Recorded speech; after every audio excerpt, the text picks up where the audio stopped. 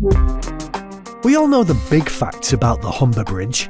The towers are 510 feet high, the road is 30 metres above the river at high tide, the build utilised enough wire to go around the moon 6 times. But let's ask about something you may not know.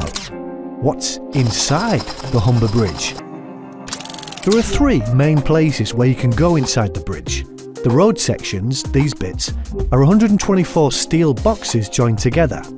In total they weigh 16,000 tonnes, but inside they're hollow. There's a portal large enough for a person to fit through between each section, so it's possible to walk from one end of the bridge to the other on the inside. Each of the towers has a small elevator inside, which can take 2 people at a time to the top crossbeam of the towers. The final few feet to the very top of the towers is climbed by ladder.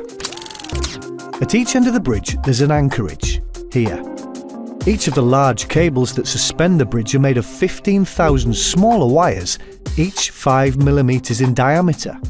Once they reach the end of the bridge, there's a large space, the anchorage, where each of the wires are secured into concrete.